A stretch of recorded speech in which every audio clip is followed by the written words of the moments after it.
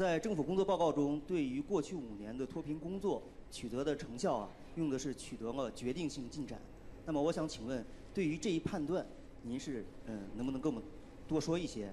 那么第二点就是2018年怎样巩固前期脱贫工作取得的成绩，那么完成政府划定的脱贫目标？谢谢。With China Daily, the government work report says that decisive progress in poverty alleviation has been achieved in the last 5 years. Could you elaborate on this judgment? And in 2018, what will be done to lock in the results of previous years and to fulfill the goals for this year? Since the 18th Congress, our poverty alleviation efforts have been sustained for 5 years already. By the end of 2015, we have initiated the detailed campaign of poverty alleviation, and it's been 2 years. In the past 2 years, what have we achieved and what are the remaining legacy issues and what about the next steps? Those are all the closely followed questions, and I'm ready to answer all of those questions.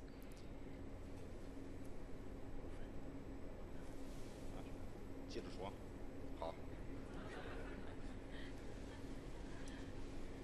这个在习近平 Under the leadership of General Secretary Xi Jinping, the whole Central Committee and the entire society has been fully committed to this effort, which lead to great breakthroughs and market results.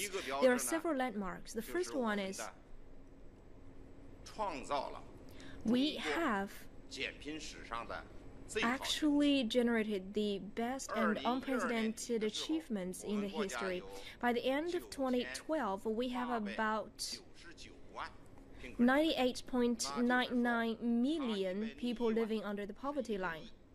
It's almost like 100 million, but by the end of 2017, that number has been greatly reduced to about 30.46 million. So in 5 years, we have reduced a great number of people living under the poverty line. Every year, that number has been about 10 million on average.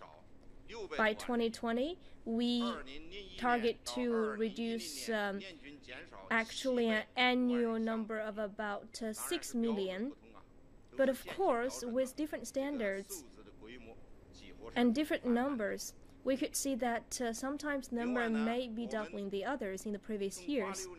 And in 1986, we have unveiled a document about poverty alleviation, and by 2012, we have about 832 poverty counties. In 2016, we have helped 28 counties to get out of the title, and in 2017, another 120 counties have actually gotten rid of such a title as a poverty-stricken counties. So we could see the number has been increasing along the way with higher standards set by the national government. And for the first time, the total aggregate number of poverty-stricken counties have been the lowest in the history. And besides, the net income of the farmers in those poverty-stricken counties is actually higher, about 2.5 percentage points compared to the farmers living in the other counties. And we have also sped up the development in the poverty-stricken areas. With our campaign of poverty alleviation, the infrastructure, public services in those impoverished areas have been greatly enhanced, and the living standards in those areas have also been actually improved. With the income increasing and poverty alleviation, we have pushed the industrial development in the poor areas where there are actually some solid development of industries and income generation. With some relocation of the residents and returning the farmland to forests and other environment protection efforts, the ecological environment in the poverty-stricken areas have also been actually improved. That's the second point I want to make.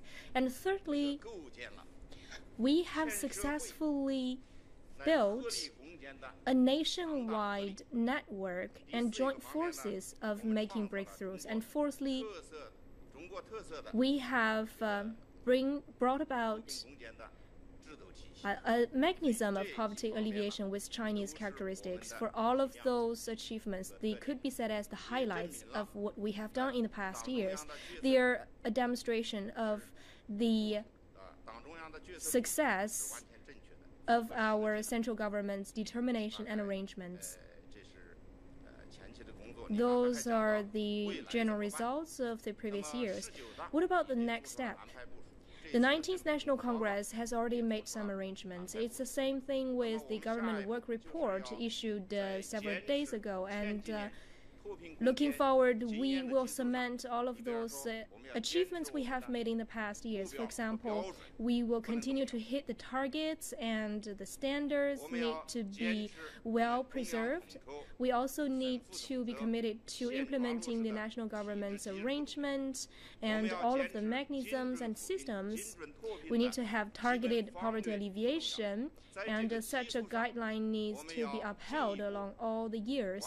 And under the leadership of the central government, we need to further improve our mechanisms and policy-making process, and we need to innovate all of these efforts and measures in order to deepen the efforts of poverty alleviation in the poor areas. We need to improve our working styles and methodologies, and we need to train the officials and leaders working in this sector.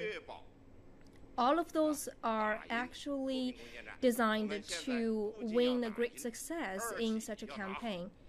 We not only look at the second phase, and we have full confidence that this will be delivered. Thank you.